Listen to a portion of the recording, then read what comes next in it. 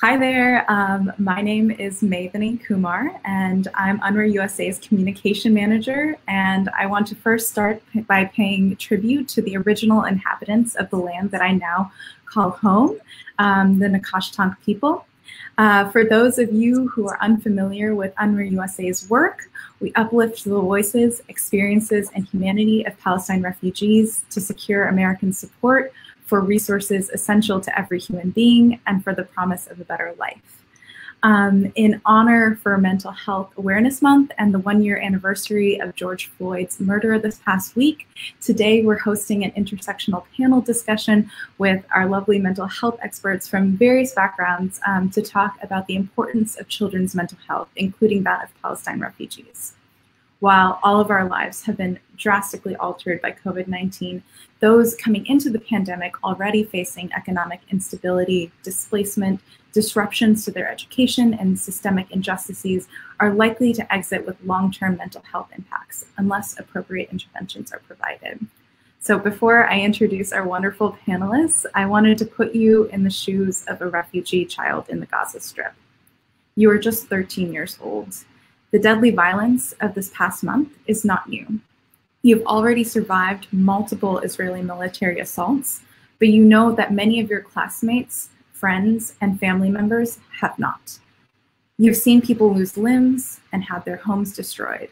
You've fearfully tried to fall asleep to the sounds of bombs going off and drones flying overhead. You've likely never left the Gaza Strip. You experience PTSD akin to a soldier coming back from war, but you're barely a teenager. This is a difficult reality to imagine, but it's the one that most children in Gaza face. And that's why we're counting on all of you to support refugee mental health through UNRWA USA's Virtual Gaza 5K and Digital Festival, which will be held on Saturday, June 12th. After listening to today's panel, you can sign up at gaza5k.org.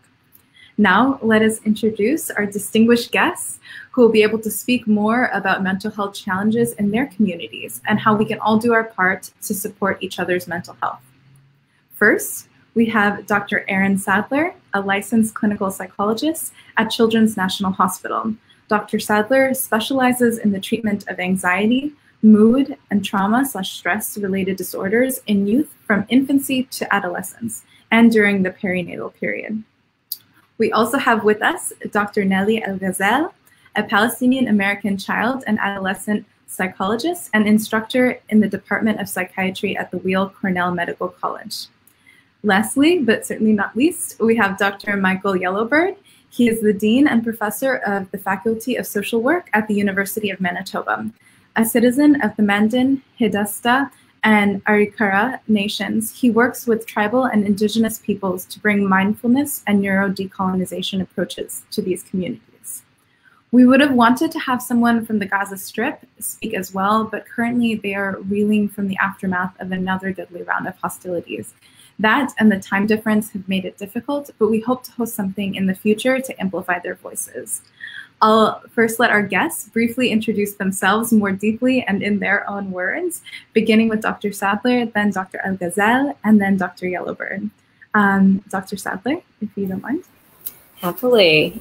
Good evening, everyone, /morning, afternoon, depending on where you are. I am Dr. Erin Sadler. I will only add that some of my trauma specialty happens to also land in early childhood.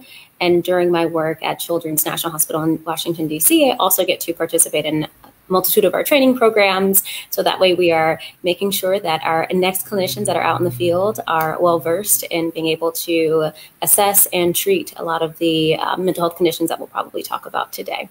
So thank you so much. Fantastic, thank you. Dr. El-Ghazel? You're on mute really quickly. No worries. Thank you for reminding me. I think, oops, thank you. Now I'm all systems running. Okay, so thank you for having me today. It's a pleasure to be here. I am trained as a school psychologist. I was working in Maryland as a licensed psychologist as well, both in private practice and in the schools. And now I work in Doha, Qatar, at a hospital. And a lot of my work is still focused on while we do like a lot of broad spectrum stuff at where I work, I do a lot of outreach with the schools and really building that infrastructure in terms of helping support the schools with mental health training and equipping. And that's just been such an amazing thing to do, because I grew up actually in Doha. And so it's really nice to be part of a community and work and pour into a community in which I grew up.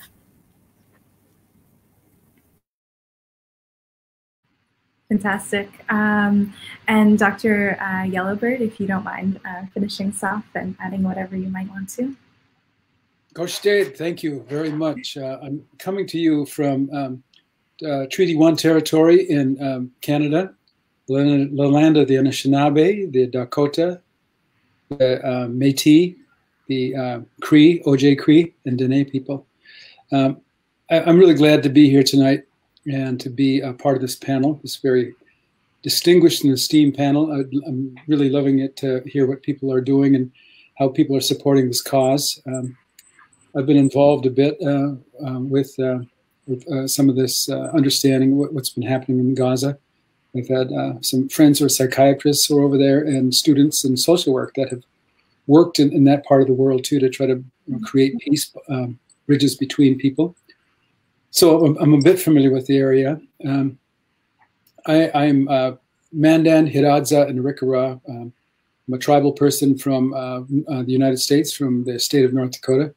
And a lot of my work is centered around colonization and decolonization, methods of decolonization. So I look at large systems of colonization and look at the effects that happen to people when you colonize people's minds, you colonize their bodies, you colonize their movements.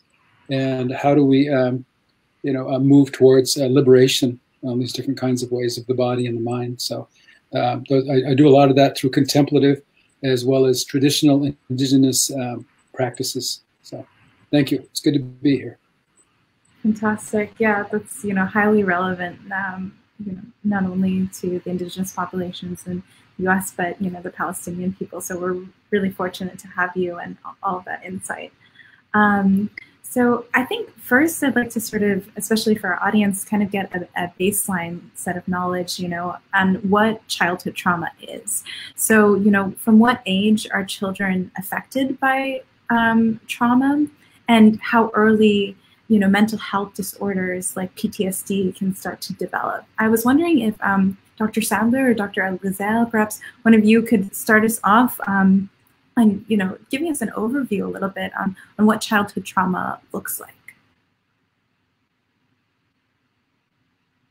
Happily, I can get us started. When I think actually of early childhood trauma specifically, I actually go back before even conception, that children that are born into communities may be born into trauma in and of itself. And so for some individuals that we may be working with or wanting to support, they may actually experience trauma in its own shape or form, even before they're born. And as an infant mental health specialist, I am able to work with children truly from birth, or even during that prenatal period where we're trying to do some extra buffers in order to prevent some long-lasting impacts of traumatic stress or traumatic exposures during childhood. I'm happy to give a little description of what it can look like, but feel free if you want to, Dr. Al-Ghazal. All right. Well, trauma in general, we know is, I should actually just move us back to just thinking about stress in general, that stress overall is something that's pretty natural for anyone to experience. In many ways, stress can be really healthy. You can have kind of positive stress, or if I'm worried about a football game or a soccer game, that type of stress can help me to even just kind of perform better, that I'm more alert, I'm more thoughtful. But when we start to move into stressors that maybe even just overwhelm our ability to cope, that's when we're starting to move towards the territory of kind of traumatic stress, where the system, our body systems, become kind of overloaded, and we aren't really able to cope in the same way as something that's a little bit more short-term, easy to deal with. And that can certainly happen for children as young as, like I said, from birth. And some of those general symptoms, what we might look for when we're thinking about both just traumatic stress, but just general stress responses, tend to come into play when we think about that fight or flight if you probably have heard many times, but fight, flight, or freeze. Those types of responses are pretty typical for just general stress. When we are moving towards kind of more of a clinical post-traumatic stress disorder, then we may actually be looking more at kind of a longer lasting impact of those fight, flight, or freeze responses and what that looks like in the day-to-day for children. In some cases, it may be kind of emotional responses where we see either kind of over-responsivity to more benign things, so things, new adjustments to new schedules or new routines that young children especially may not be able to adjust to that as quickly. And in terms of some of that fright response or flight response, there may be a lot of avoidance of even discussions about traumatic stress.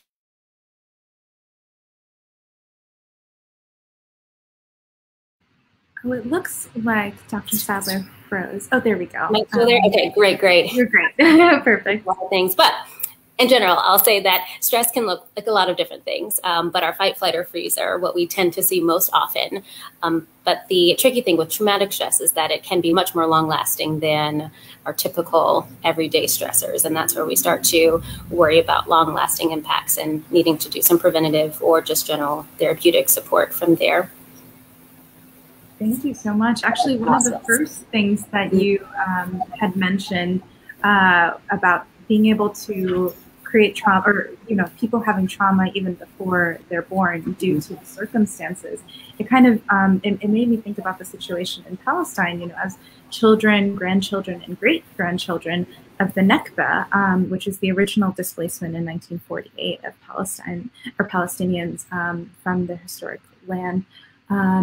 They face this intergenerational trauma due to, that displacement and poverty and, the instability that's carried down. And I'd be curious as to what this looks like in the, Arab, Black, and Indigenous communities who face sort of similar but possibly different type of intergenerational trauma. If y'all could comment on that.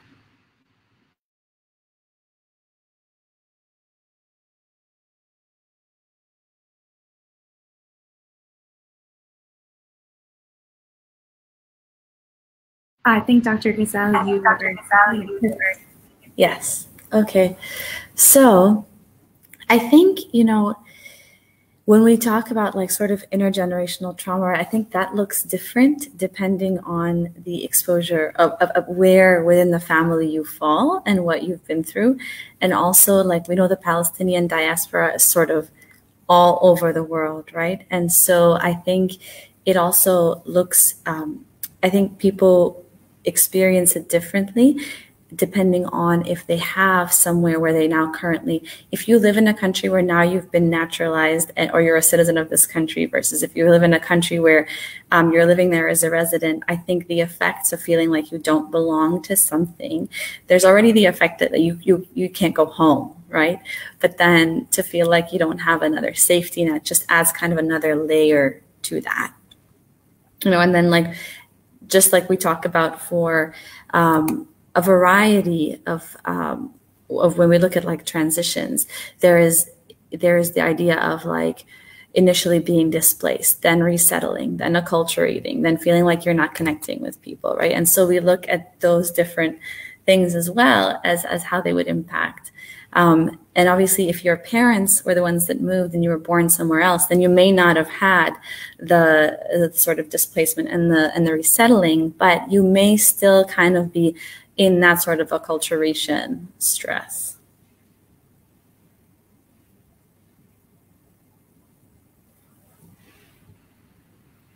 Dr. Sadler or Dr. Yellowbird, do you have any understanding of how it might affect the communities that you all work with? Yeah.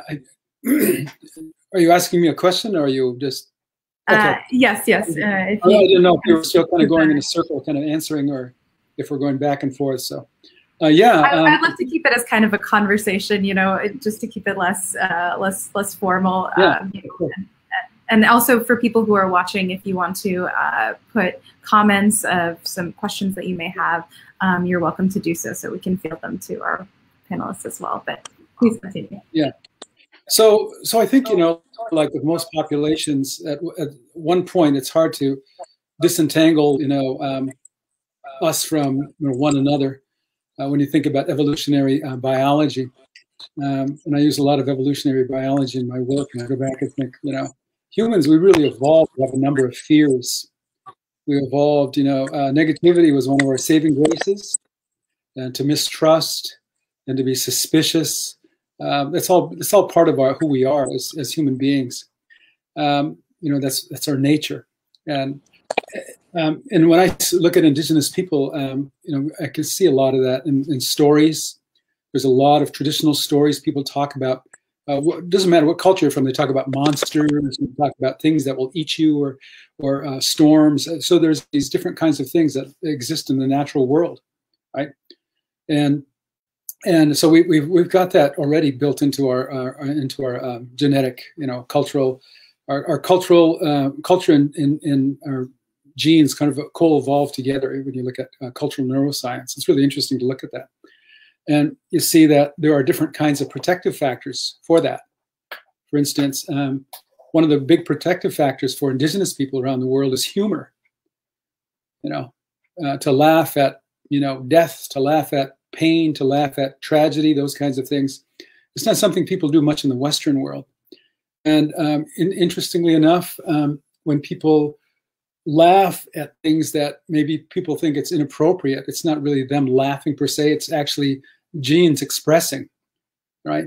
People say, well, we laugh to feel more comfortable, but there's actually particular genes that express for that. One called the serotonin transporter gene, which is which has an interesting effect because it also codes for collectivity, for collectiveness.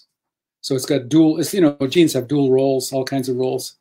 So when I look at indigenous people, I think this is how many of us have survived calamity and catastrophe, was by grouping together and collective being together, through prayer, through song, through dance, through belief in a higher power, which again has kind of saved us from a lot of things, however you believe that power to be.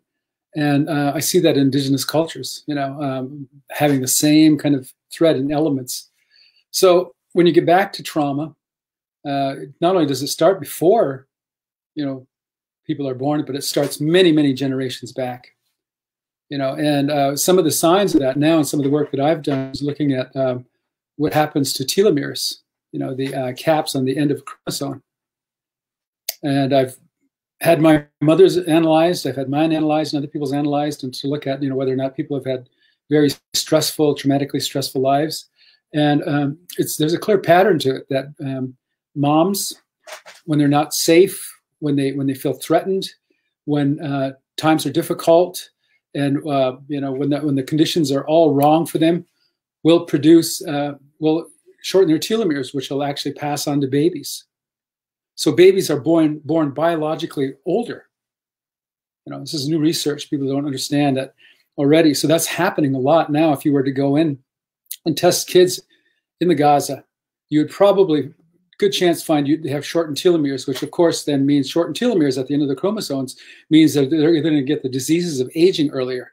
Heart disease, cancers, tumors, obesity, all these different kinds of things. And so it's really a crime against humanity. It's a crime against humanity to expose people to that kind of treatment. Whether or not you're bombing someone, but when you or you're brutalizing them, even the fear, even the being controlled, your movements, controlled thinking, these are all things that are going to not only cause chronic stress, but they're going to shorten your telomeres. So I've written about this topic. It's about what I call the colonization of or molecular colonization, how your body can be colonized at a molecular level. That happens to all people who have been oppressed around the world. When I think about indigenous people, it's pretty clear. You see that kind of thing. We don't see those molecular sort of colonizations happen unless we take a really deep look. And so now today we have that technology, but we can see everything else. We can see the aging, we can see the chronic diseases and disorders, the suicide. We can, write down on charts about how people are psychologically, affected and disrupted. But now we're able to get down to that molecular level and the cellular level to kind of, and even to the epigenetic level to say, wow, this certainly is something that continues on and on. So even when the war, let's say the war ends in the Gaza, by some miracle it ends, and people are given their land, and there's a two-state or whatever happens, but the people are not under that constant threat. That kind of thing is going to continue on in the molecular structures of people, and they're going to carry that for generations. So we're never truly done with that. We inherited that. The body responds to that, and it's a protective factor, keeps us on alert. And like Dr. Sadler was saying, it's people develop sensitivities for a reason. It's a survival mechanism. You'll find that when you take a sample of some of these folks and you look at their DNA, you're going to find out a lot of them are carriers of a particular gene called ADRA2B. ADRA2B is a gene that codes for emotionally enhanced vividness, so that you can see the trauma and you can see the blood and you can see the destruction over and over again, right? Those people are storytellers. They're messengers, but they're very fragile too. It's what they also call, they call tulip children. Dandelion kids have a different kind of genetic predisposition, and they can walk through fire, they can walk through war much easier, but it's never easy. Yeah. So that's what I see, like in my work that I've done, when I start looking at, indigenous people, and I start to see those genetic lines coming down.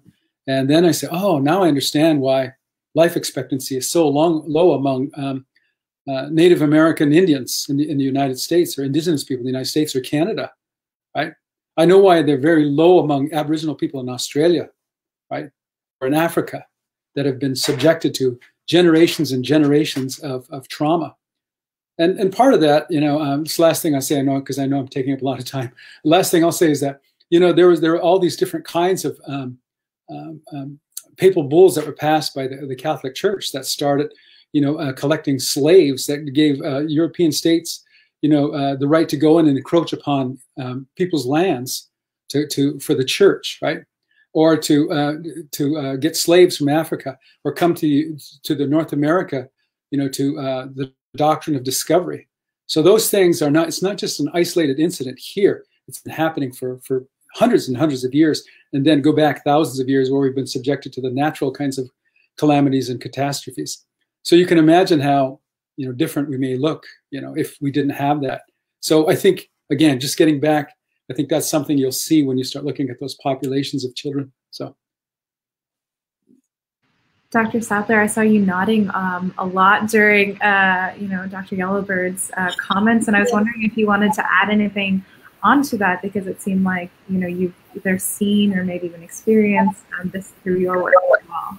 Most certainly. And I say I'm always amazed at what we're learning more from the molecular level, because I think we have a lot of research that just gives us more kind of direct facts. I go back to the ACEs study. So I'm thinking about adverse childhood experiences, and that study back in the early 90s, and thinking about how true adverse childhood experiences, whether it's abuse, neglect, just being in a home environment where someone in the home has a mental illness, or experiencing pretty significant loss. So maybe the death of a family member or separation from a family member, how those experiences themselves have implications for life expectancy even, where if we're hitting upwards of maybe 3 or 4 of those ACEs at a time, what we found is that there was even a 20-year difference in life expectancy.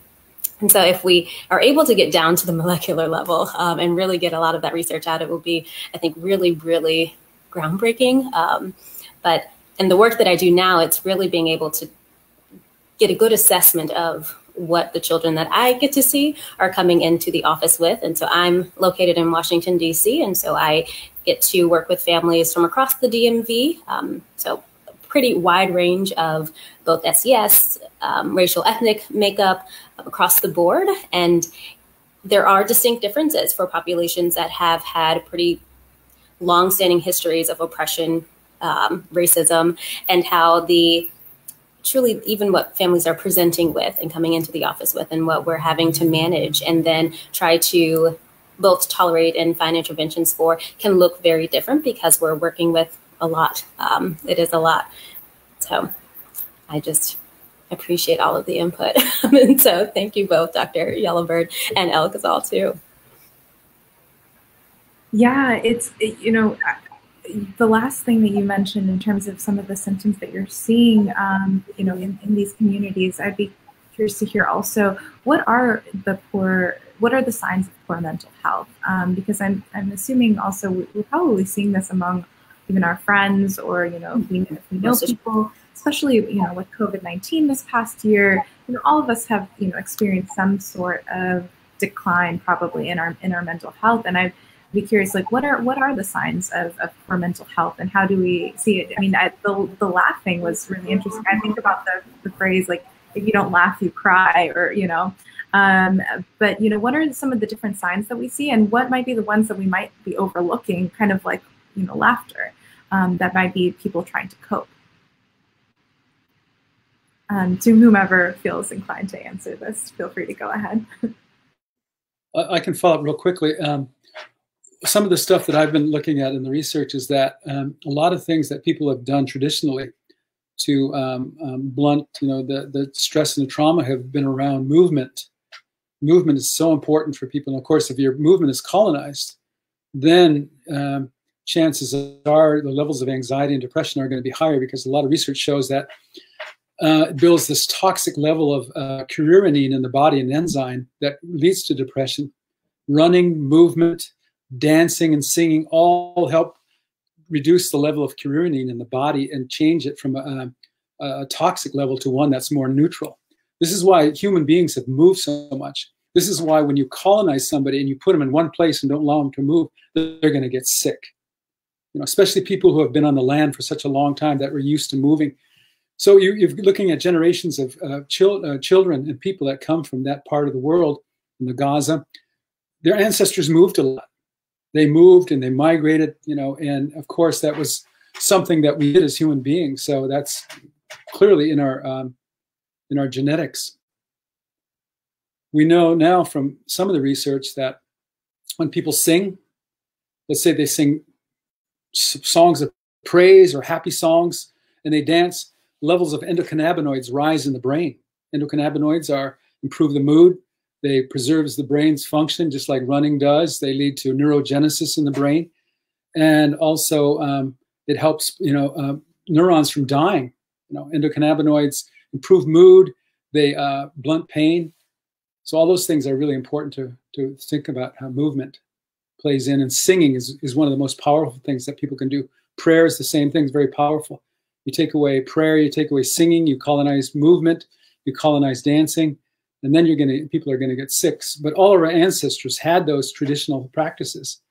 We don't do that much in current Western mental health practice. That's really not part of our toolbox to get people back to who they are as culturally. So, but we know from studies, all that stuff has a very, very powerful effect on the health of people, improves health. And can you hear me? Is that good? Okay. So I think too that when you were asking like how, and I totally agree, by the way, with the movement. Like, it's amazing when you see children who are stressed, even if in at home in a classroom setting, and even so teachers are just like, they just won't sit still and work. And meanwhile, this kid has experienced a lot of trauma, or they're having a really hard time paying attention, and sometimes all it takes as you're working with the child to get into a good place is to just say, okay, you can sit at a desk, in the back of the class if you want, or off to the side, and you can stand, you can walk around your desk, you can do something like that. And we see that has actually tremendous impact on the ability for kids to just focus and just kind of help with reducing stress levels in stressful situations. But I think when looking at cultural, ethnic and racial minorities, we are looking at the biggest thing I see, especially working here, is behavior. So sometimes, a lot of times, children who have behavior outbursts, especially in cultures where children are expected to be acting in a certain way, it's missed as a mental health call, cry for help. The other thing is we see a lot of somatic complaints. And then the other thing that we see is inattention. So they're having a really difficult time paying attention. They're having a difficult time focusing. I mean, there's of course the outward things like irritability and you know, like tearfulness and emotional and kids saying, I don't feel good and I'm scared and I'm sad. But I think especially with boys where there are cultures where the stigma towards mental health is so high. I mean, there's so much trauma in the Arab world, but there's still a very high stigma when it comes to mental health support. And so those are high complaints that I see.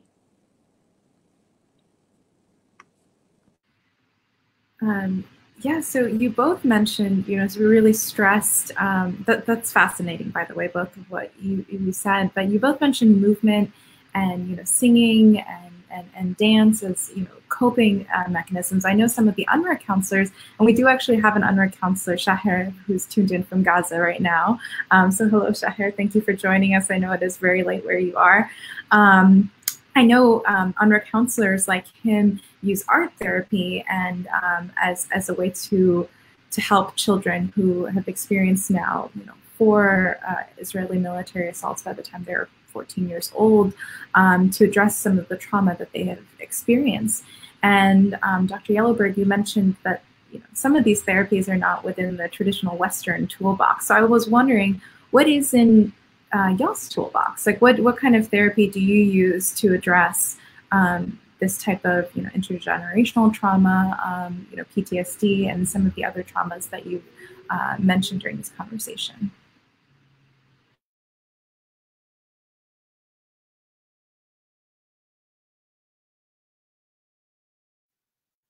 Well, again, I can just start and say that I think a lot of folks that I've seen in North America, for instance, indigenous people, are going back to land-based education and therapies. It's very much, you know, in the DNA of folks. It's very much in the stories, in the memory, that when people reconnect with the land, that's what's very important, you know. And we all know that land to us is holy or it's sacred. All of us, you know, believe that. You know, where we come from is a sacred place. And so we as indigenous people have a particular connection to the land because it, you know, it houses and there rest our ancestors, their memories, their blood, our children, you know, born from that soil. And so land that I see, land-based education and therapies happening for a long time with indigenous people in North America, and now have kind of come circle around Western sort of approaches where you're in the office, you know, in one room talking about your pain and misery and all the bad stuff, which, you know, at some point has some value. But I think with most indigenous cultures, I think people, you know, want to be outside in the sunshine. They want to sing, they want to dance, they want to be in the land. And I'm seeing more and more of that happening. I really encourage it. I really think it's a very brilliant kind of thing to go back to, because it gets beyond what I think we understand in terms of helping professions, you know, where we move from that kind of thinking into a more Western kind of way of, you know, individual therapy or psychodynamic, you know, thinking, when in fact what we really needed was connecting people back to things that were meaningful to them. And so those kinds of things really help provide a great deal of like a really strong firewall emotionally against trauma and against hardship. I mean, take it from indigenous people, you know, around the world. They have endured climate change long before now. They endured, you know, tribal warfares. They endured different kinds of, you know, earthquakes and famines and floods, all those kinds of things. And we're here because of that. We're here because of that, because they figured out ways how to flow with it, to move with it. So it was always understanding, you know, how, you know, things were flowing in the world, in nature. So I think that's one big piece of the toolbox. Amazing. Dr. El-Ghazal or Dr. Sattler, do you have any tools that you use? Well, as Dr. Yellowbird was discussing, thinking about making meaning, it actually reminded me of, in thinking about just trauma recovery in general, that complex trauma and experiencing stress can really have an impact on one's own self-concept, even kind of future orientation and thinking about what's possible, that it can be quite easy to fall into feelings of hopelessness or helplessness if it feels like your efforts have no positive outcome, that you don't have the ability to impact change and impart change, whether it's on your own self or your circumstances. And so even the idea of just trying to find meaning, I think, will be and something that comes up quite often, just by a sheer motivation. Because I know for a lot of families where there's a lot of community-based strife, that it can be hard to find purpose and going through the efforts of change, or attempting to tolerate or make movement even. And so that was one thing that came to mind in general. But in thinking about trauma work, I know we discussed play, or play came up somewhere. I did see it in the comments as well. And as I think about young children, play is truly the language of the young child. And so we may not get a lot out in words, but you can certainly get a lot out in their own special language. And so I think finding ways to just really meet children where they are in many cases, and if that is on the ground somewhere, grabbing what we can to find ways of assisting them in processing a lot of what's happening around them, trying to reinstill kind of this assurance that things are moving, things are changing, that if possible, that safety is in place, that the adults around us are creating a space that will be safe, even if it's a tiny space, not necessarily a full community, or a full community and not necessarily a full world. But trying to find ways of being able to just kind of instill that so that we can get back to a place of hope and get back to a place of getting that momentum to continue moving forward. Yeah, something we hear oftentimes from, testimonies from children in the Gaza Strip is that they've lost a sense of hope, or, feel helpless. And, parents are saying this as well, because, as a parent, you want to keep your child safe. And specifically in Gaza, and then also we're seeing in the West Bank, DC, Syria, Palestine refugees in general, parents aren't able to protect their children from, the bombings, and whether that's in the Gaza Strip or in Syria, or whether it's from home demolitions or evictions in the West Bank. And it puts the onus and this tremendous task on, mental health professionals like yourselves to try to rebuild that sense of hope. Dr. El-Ghazal, what have you seen in your work in Doha? I'm sure there's a lot of migrant populations and that feeling of potential hopelessness, or inability to return to their home, or other traumas that you've witnessed. I really want to talk about this idea of hope, because I think it really is such a foundational part of whatever mental health issue you're facing in the moment, like trauma for sure, right? But then also this idea, everybody who comes to my office is coming because they are tired of being where they are. And when you're a teenager, it's often because your parents have brought you, or a child, your parents have brought you, and you don't really know if things are going to look different. Can they look different? Your perspective is very much focused on what you're experiencing right now. And children very much want to be, they don't want to be different. They want to be like other kids. And so, like, I can't tell you how many times I hear that, like, I feel this way, but nobody else feels this way. And so I think, and this is the kind of stuff that really makes them feel defeated. And when you feel defeated, you feel that feeling defeated, feeling resigned, and hopelessness comes with that. And I think the biggest thing that I think of the foundation of what we do is really giving a sense of hope for, like, the way that this is making sense of why you feel the way that you feel. You aren't alone. Your experiences are unique to you, but you're not alone in this, because especially when it's a collective, even if it's within a family or their siblings or other friends who are similar to them who have also migrated, and then in a broader sense, their larger community. So I just find that really honing in on this idea of hope is truly where when they start to see that is when they start to really turn the corner. I at least for me, like, the light bulb sort of goes on, because if you're defeated and you're feeling hopeless, it's hard for you to want to engage. And so often to pull kids in, like Dr. Sadler was saying, play, movement, like we were saying earlier, but also sometimes kids just need a space to just be. And you know, with teenagers, you're not quite sure how they want to, you know, like, especially that sort of middle school age, you know, they come in and they're just like straight out of elementary school, and then by 8th grade they're going into high school, and that jump is big, and you're not quite sure where they fit. So just offering them a space to be where they do feel safe. If you can color, you want to color, you want to listen to music, listen to music. You want to just sit there with quiet, without an adult badgering you, you can sit there. I will talk to you for a little bit, you know? And so offering them that space, and then instilling a sense of hope, and then the work really starts. Yeah, that's highly relatable. I feel like sometimes I just need my own space, so I feel like that's not unique to children, or maybe I'm just a big child as well. But yeah, some of the things that you were saying made me think of, you know, how again we've all experienced some form of trauma this year with COVID-19, and or know someone in distress, or someone who has faced depression, anxiety, etc. And I was wondering what we can do if we're not mental health experts like you all. How can we support each other? How can we give each other hope, or uplift each other? And yeah, so if y'all could speak to that.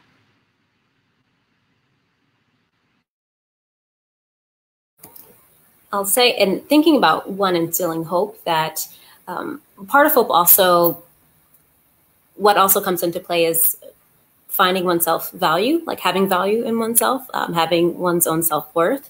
And I know when stressors occur, especially with depression, that sense of self-worth can slide just a little bit. We may start to lose it just a bit. And so when thinking about how to support both ourselves and maybe our friends, family, just others out in the community, I think one big piece of that is making sure that those individuals understand that they do matter, and that they do have worth, and that there are individuals who do care about them, that we may not necessarily be able to give all the comedic jokes to lighten the mood, but maybe we can assist with just general healthy lifestyles. That maybe it's having a walking buddy, someone to get us out of the house when we can and when we feel comfortable to do so. Perhaps it's thinking about just checking in on eating or sleeping. Do you have an appetite today? Do I need to make you some food today? Separate from more of our social emotional side, where if we do need friends to assist us in when we are feeling more nervous or upset, down or blue. But one thing that I often think about is creating kind of one's own kind of truly outlining your support network. And so when I need this is the option available to me, whether it's a person, a place, an activity, a conversation, but having your own kind of game plan for oneself, but then also allowing yourself to be open to receiving support from others just the same. I know that's a little bit all over the place, but in thinking about just really kind of game planning when I am not feeling great, what are the things that I need to do? So I need to eat, I need to sleep, I need to rest, and perhaps I need to get moving. And if I'm not able to do that on my own, who are my support people? Who are my networks really that will help me to do that? Whether it is a pastor or a religious kind of leader, a friend, family member, therapist, whoever it may be. So I'll get us started there. I want to say, like, I have found on social media, like, COVID has been really, really hard, right? COVID has brought with it so much uncertainty, and we know uncertainty is not really good. It's not, people don't do well with uncertainty. And then add to it the isolation that came, that's not good for people, you know? And so, like, COVID has brought with it so many things that really we know tend to make people feel anxious or sad or feel isolated or feel lonely. But what the other thing I've seen come from COVID is the discussions surrounding mental health and the normalization of those discussions on social media outlets has been tremendous. I mean, you have to be careful what you consume on social media when it comes to mental health and really anything. Like, you know, we all get on Google searches for like, I have a pain in my jaw, what is happening? Next thing you know, you're like, oh my gosh, you're in an ambulance because you panicked that you read something. But in general, there has been an outpour of people checking on people, talking about it. It's okay not to be okay. Even things like, don't say this to support your friend. This feels invalidating. Like, I've been seeing a lot of that stuff circulating, and some of it is actually quite good in that it gives you a little bit of it gives you a little bit of tools, some tools that you can use. But the other thing I will say is that if you're worried about your friend, reach out and encourage them to reach out, you know, and I think normalizing that process as well, to say, why don't we go to somebody? I mean, the mental health demand has increased worldwide, you know, and so many different places are offering, like, you know, like as part of the COVID relief, like mental health support, because this is a time where it's been so stressful. More than any other time, I've seen people say, call this hotline, do this, and people are really actively engaging in that. And so I think providing that support, and also so that conversation about like, how are you doing, what's going on, you're not feeling okay, let's go for a walk, give them space to be not okay, you know, and then normalizing asking for help. There's no better time than now to do that, because it is already out there, it's so tangible, and it's totally understandable. And I think when we look at the context of COVID, I can't tell you how many people have sort of relaxed when they're like talking about feeling stressed, especially parents, because there's guilt there, like, I can't keep it together. And I'll say something, Matt, like, man, COVID has been hard for so many people, and immediately it's almost like a barrier comes down, like, oh, you too, you know what I mean, or somebody else as well, you know. And I think this is a really opportune time, and COVID's brought so much negativity, but this is something that I think we can capitalize and hopefully move forward with. There's been a lot of focus on, from the school side, children's mental health as opposed to where they are academically, and that's also been a really positive switch. That's fantastic to hear, you know, the silver lining behind something that's been, you know, a really hard year for so many. I am looking in the comment section from some people who've commented, and Anne-Marie asked a question that I'd like to field to you all. If we can discuss how to help children deal with the reality of living under occupation. You know, there's occupation, there's the blockade, there's the discussion that we had as well a little bit about that neuro decolonization as well, but you spoke about, Dr. Yellowbird. So, you know, how can we support them? We also, you know, there's UNRWA provides, you know, mental health services, you know, through play, through you know, mental health counselors, and some of those programs that you mentioned. But beyond that, what is possible? What would you all suggest? So I can suggest something that I think has got a lot of really strong evidence base behind it, and it's mindfulness meditation. And you know, it's really interesting to see what's happening during the era of COVID. Why there's so much anxiety and so much, you know, fear and all these kinds of things. For me, that was really a clear indicator that, you know, we as humans really lack cognitive flexibility to begin with, right? We're distracted very easily, and that's you know, what I call compromised executive, you know, function in the brain. You know, you know, your ability to pay attention, to avoid distraction, and to avoid, you know, desire and temptation, but also to move from one task to the next, to be able to healthily compartmentalize what you're doing rather than letting thoughts ruminate, right? And we all do that.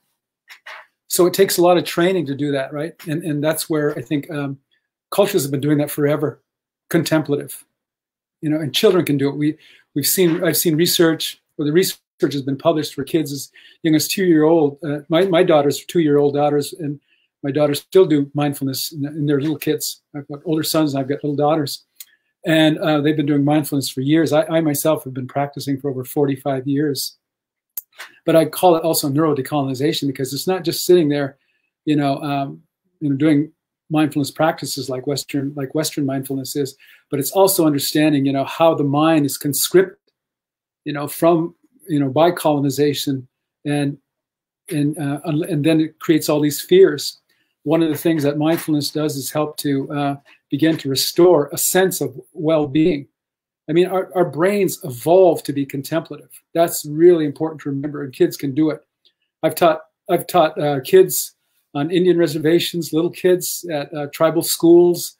I've taught kids at tribal kids at charter schools, and it all comes back, you know. And a lot of these kids are, you know, had parents, you know, who were absent, or they were homeless, or had all these things going against them, but they picked it up really quickly. And it was another kind of firewall psychologically and emotionally and spiritually for them, right? Because, you know, you mentioned hope. I use the word optimism, right? Optimism, it gives them, you know, chance, right? There's optimism, like, okay, the world has been going on like this for a long time, but I understand it. And it teaches kids how to pay attention to their thinking, you know, their thoughts. You are not your thoughts, but your thoughts come and go, situations come and go. And that's the whole idea for a lot of indigenous people that, you know, Buddhists call impermanence, but we have the same concept, most people, that we're not going to live forever, you know, that's clear. So we understand how to stay in the moment and compartmentalize, but it takes training to do that. And it takes guidance to do that. And that's why I think we're finding out one of the most powerful kinds of approaches people are kind of all catching on to now, which is really, really sort of old, you know, it's thousands of years old. Meditation is now, it's become just like, you know, all over the place, but it really works.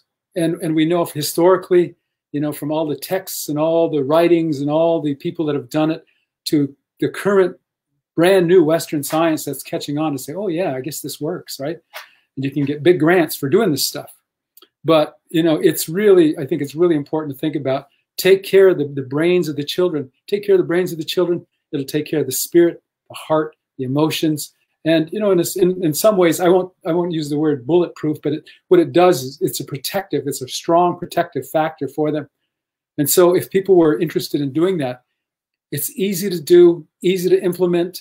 It doesn't cost anything. It's culturally very neutral when you're just training the person how to pay attention to their thoughts and let go of their thoughts and remain in a positive state.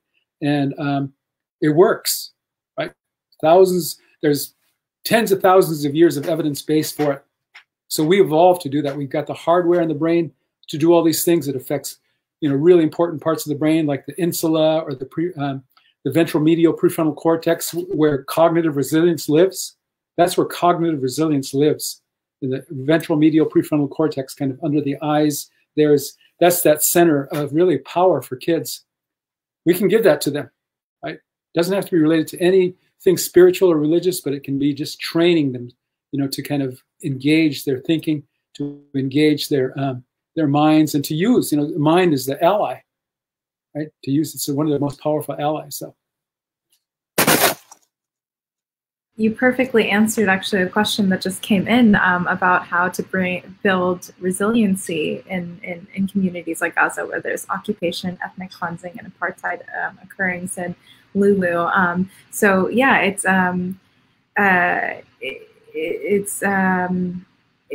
interesting to hear. It's just really that building up that resiliency and these old practices that people have had across you know, across many different groups for years and years. So I don't want to cut off anyone else. If Dr. Sadler or Dr. El-Ghazal, if you want to add to how to build resiliency, or you know, other practices that you suggest.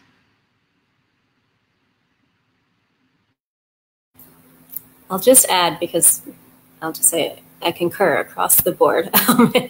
In many ways, I'll say it's almost kind of a giving back of things that might have been taken away just based on the occupancy itself. So when thinking about the prefrontal cortex, but in addition to that, knowing that community can be such a stronghold, that as best as we can, in any way that we can, continue to preserve a sense of community as best as possible. So that isn't necessarily a mental health tactic by any means, but something that can certainly be a tiny bit more restorative, if at all possible, to ensure that families are feeling like they still, again, have something to hold on to. I know I'd mentioned hope before, but in thinking about that, once we get to a space of just feeling entirely powerless and knowing that power is very limited, that it can make it really difficult to continue to move forward and to build that resiliency and allow ourselves and lean into the resiliency building kind of component. So that's my only addition that I'll include in there. And I just want to add that I 100% agree with the discussion around mindfulness, because really it truly is amazingly powerful. And resilience just like mindfulness, is a skill. And so what I encourage a lot of times children to do is, if you can build resilience with the small things, you know, because a lot of times people will expect to be resilient with some huge thing that comes their way, and they're not sure what to do. And the thing is the biggest thing I can say is, like, if you can build resilience with the very, very small things, one, it builds confidence. Two, it's a sense of empowerment. Three, it's a sense of control. And those are the things that kids don't have when they live in those kinds of environments.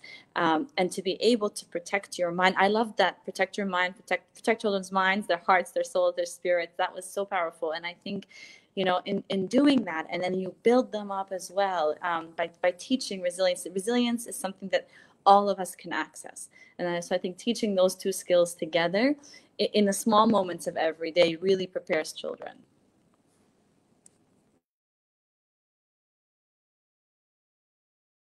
Uplifting note to hear after, you know, so kind of a listing of so many of the traumas that you know, people are facing, to know that there are solutions. And you know, just kind of as a final note, I was wondering, you know, how can we be better allies? You know, you know, we were thinking about people, you know, Black, Brown, Indigenous people who are facing more mental health traumas just by virtue of living in their bodies. And I'm curious how we can be allies for each other through our work, and how can we, you know, we've shared that, you know, people can register for the Gaza 5K as a small act of, you know, showing you know, solidarity with Palestinian people and Palestinian refugees specifically in Gaza. But how can we support your work for the people that you support?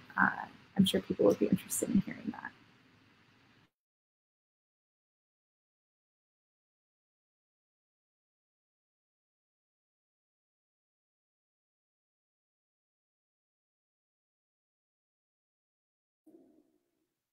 I think one of the things that I've seen recently, in my lifetime, I was kind of a child at the end of the Vietnam War, but a lot of things were happening, you know, with the Black Panthers and the American Indian movement, and activist groups were doing a lot of stuff. And I got to know people from that time who have remained activists throughout their lives.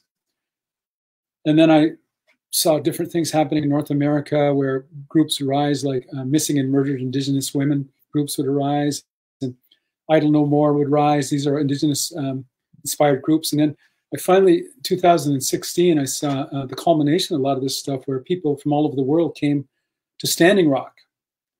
And, you know, a lot of people from around the world came there. Palestinian people came there. There was a Palestinian flag there. You know, people came.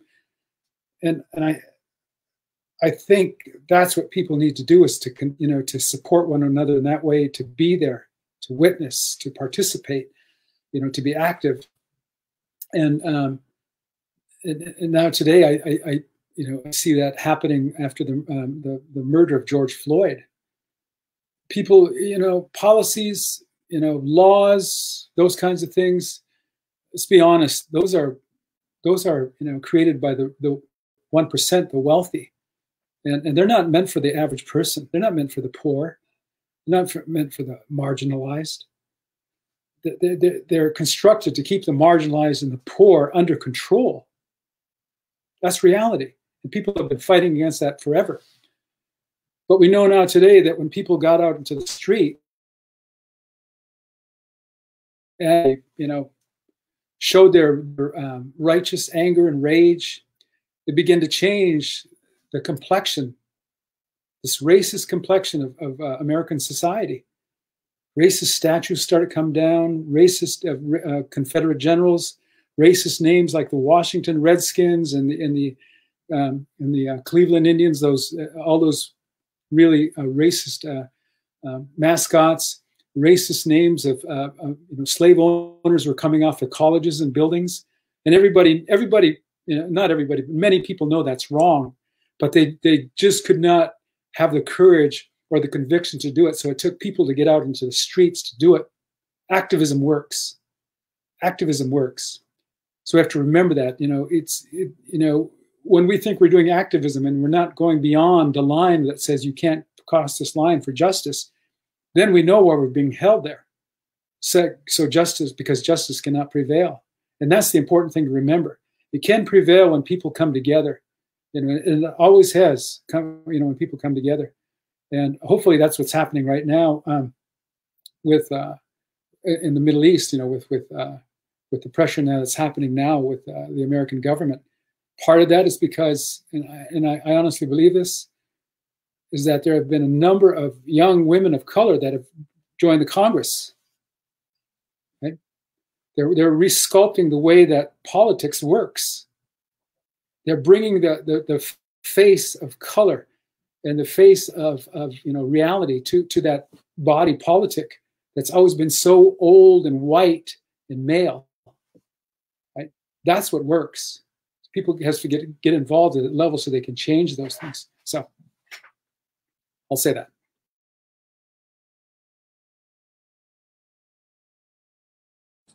I've reached out to some friends of mine who live in Palestine right now, and I've said, like, how can we help? Like, what do you guys need right now? And the biggest thing that I heard back was just like, we appreciate the solidarity. They're noticing, and people are noticing that the voices are rising all over the world. I mean, and I think, and just people coming out, coming together, and then speaking up for this. And not being like bashful or shy to talk about like the straight facts that are happening, and so people who are in Palestine, when I said like, how can we help, like, nobody said we need, food, we need this aid. Everybody just said, we appreciate the solidarity. We want the voices to keep going.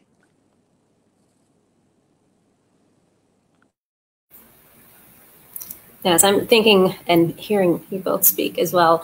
Actually, what comes to mind, because it always feels like an overwhelming task to think about structural change separate from institutional change, separate from individual change. And what I find most grounding sometimes is actually just thinking about truly the stages of change. So the 5-tiered system, kind of knowing that at any given time, as individuals, as institutions, as a society, that we may be at different stages of change, whether that's our pre-contemplation, where there is no problem, we're blind to it entirely, versus contemplation, where we are noticing that perhaps there is something going on, and getting into our preparation stage, where we are, we've decided we do want change, and now we need to actually figure out what our action steps looks like, and then moving into action, and then maintenance from there.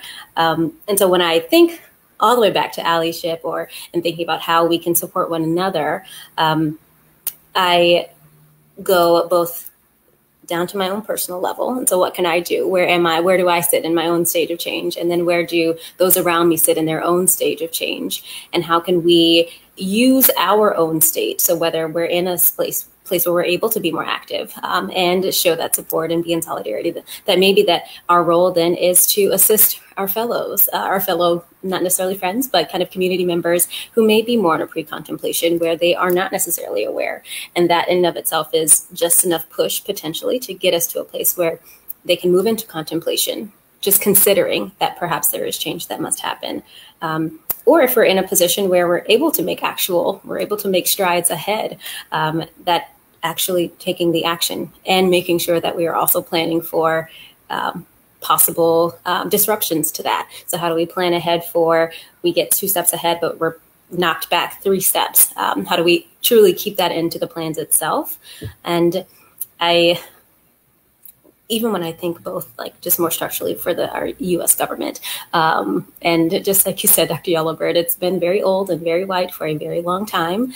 And in many ways, I think the government in and of itself is in a very pre-contemplative state in many ways, and maybe potential contemplation in other ways.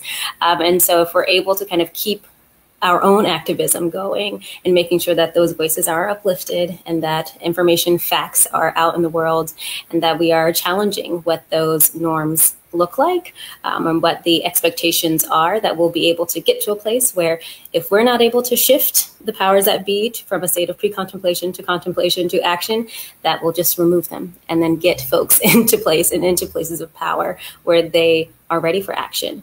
But I also understand that the system is built so that we're not able to do that. And so it is its own special work in progress. But I'll add that in there too. Oh, thank you so much. Wow, I feel like I've learned so much, and I wanted to thank you all three. We've hit about an hour, and I just wanted to thank you three for sharing your work and expertise with us, and also sharing just so many ways that we can be supportive to each other, to supportive to different communities. And I'd also just like to take a final moment to remind those who are watching, who wish to take action to support Palestine refugee mental health. You can do so through UNRWA USA's Virtual Gaza 5K and Digital Festival. It's accessible to all, and all funds raised support urgent assistance for refugees in Gaza, including mental health, which we've discussed in large part today. And for people who are tuning in right now, you can use the code mental health, one word, for a $5 discount. So yes, thank you to everyone who tuned in, everyone who asked so many questions, and especially thank you so much to our wonderful panelists. It was just wonderful to hear and learn from you all. And thank you for taking your time to share your wisdom with us and support the collective well-being of all of our communities. So I hope to connect with you all soon in the future. And thank you again for being here. Really appreciate it. Thanks.